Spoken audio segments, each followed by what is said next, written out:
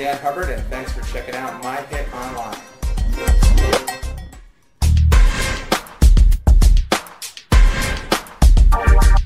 You know, I started my career, I was a musician. I grew up playing guitar. My older brother wanted to play guitar, and I was like 11 years old and said, I want to play guitar too. You know, it was one of those deals.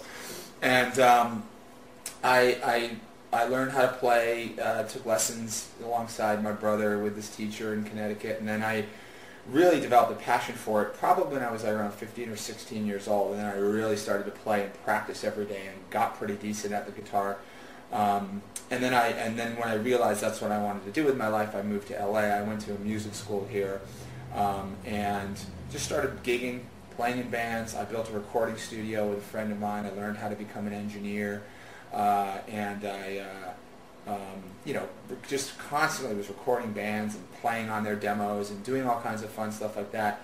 But then I, you know, that life tends to wear on you when you can't make rent or you're going from a car. Actually, at one point, my dad gave me a car. I went from the car to a beat-up truck to a bicycle in a matter of about 4 months because I kept needing to sell one to make rent, you know. And so I eventually decided that I wanted to really learn more about the business that I was in because I was always on the creative side and I felt helpless.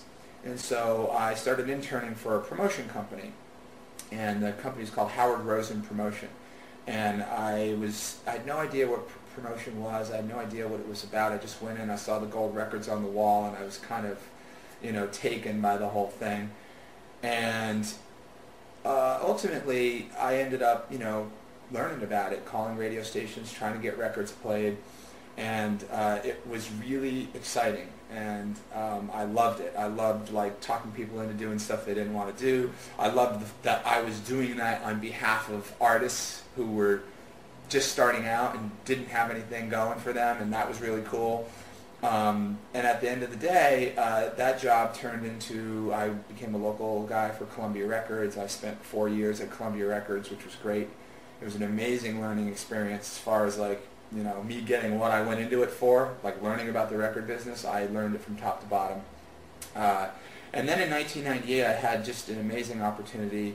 I had a relationship with a guy named Bob Cavallo, who is now the chairman of Disney Music, and he got that job in 98, and he came to me and asked me if I wanted to be the head of promotion, which is, you know, it was a really scary thing because I was a local guy, had no national experience, but you know, you just don't turn down that kind of an offer. And I went into it and, you know, quite frankly made a lot of mistakes, but was fortunate enough to have some successes while I was there that I was able to, you know, get some other really good jobs out of it. I ended up going to Epic after that, and I ran promotion for them for a minute.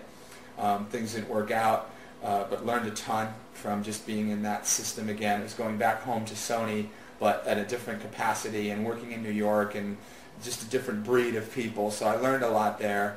And then I came back to LA and I did a few years at Capitol Records as head of promotion. That ended in 2004. And once again, you know, just we had a ton of success. It was a really good learning experience for me. But after that was over, I really felt the business had, you know, even at Sony, when I went to Epic, it was during the whole Napster time, you know, and the downloading was just corroding and eroding the fun. To be honest with you, it was from when I got into the business in the late '80s to, you know, the early 2000s. It was just kind of night and day, and you know, there's still a good living to be made there, but the business has changed, and you know, it wasn't.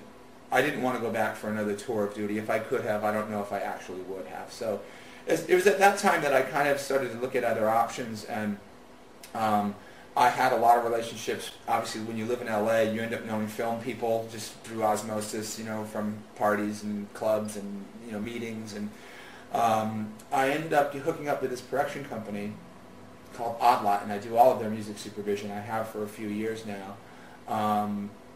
And I really didn't know what I was doing. The first job I got a slate of horror movies that they were working on. It was 3 films.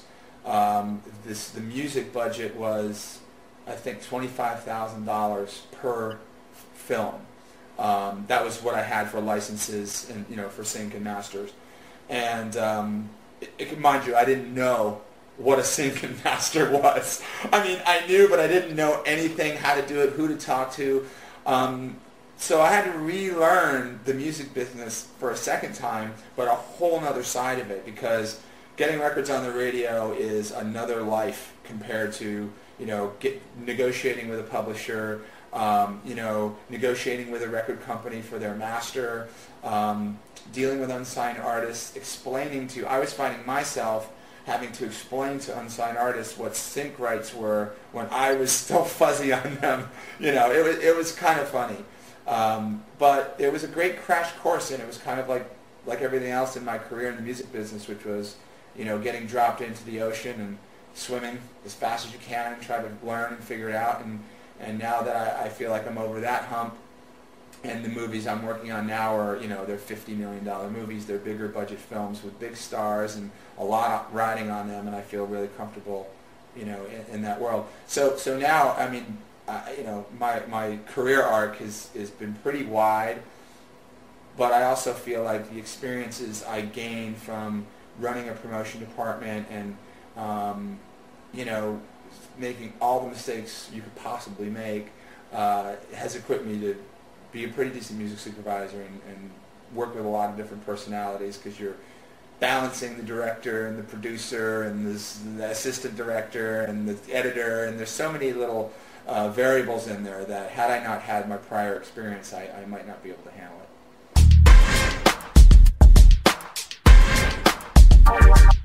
I tend to I tend to keep myself off the big radar screen of like every artist in the world knowing where I live and my address and how to get stuff to me. And by the way, not for any reason of that I don't want that or that I don't think they're good enough, but it's just because I'm just not there yet, probably.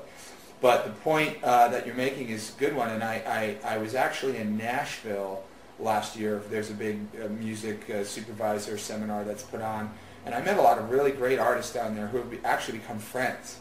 And you hang out with them for a weekend, you write songs with them. It's all part of like the fun for this. Is almost like a music supervisor band camp kind of thing. And that's me. I mean, I'm an unsigned artist at the end of the day. Like I grew up wanting that for myself. I wanted to write songs and be a musician, and so I have a lot of empathy for artists. And the only difference is that, and I know both sides because I was that, but I also was an executive for a long time. And the difference is that, like, when you're an artist, you think you're right, and the music is right, and it absolutely should be placed, and how could you not place my music, and can't you just find a spot for it? And you're coming from a place of desperation sometimes, and I understand that because you want your career to go. But on the flip side of that, my job is not to just find a place for your song.